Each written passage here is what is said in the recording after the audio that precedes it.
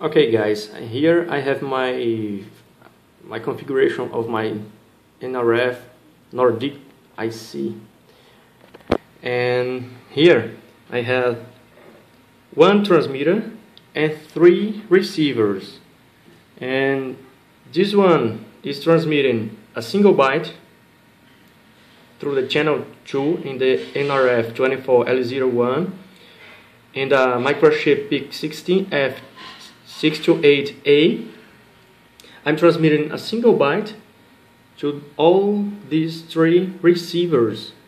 This one is a board that I bought from do-it-yourself embedded website, which has a nRF24LE1 programmed using this flash program that I bought on eBay.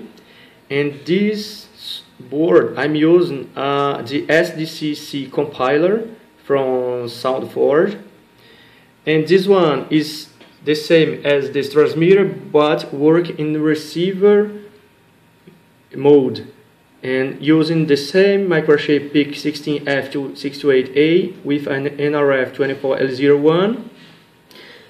This is the receiver I bought on eBay. It's a very single receiver. I'm sorry, very single transceiver.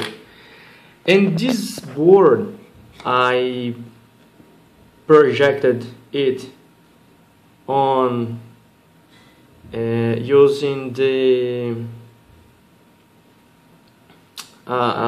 Eagle CAD. Here I'm using microchip PIC16f1827 with that transceiver board with a 12.6 volts battery I took from my helicopter, my T-Rex 250. Here I have a I'm sorry,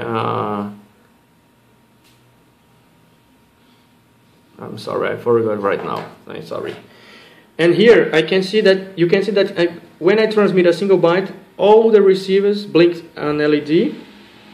This is working properly. Okay, this is okay, and this one you can see here, it's working good. Now I will make some quickly test. If I remove the power of this IC, all the receivers stop blinking, as you can see. Let's restore the power and then start blink again. All 3 LEDs, as you can see.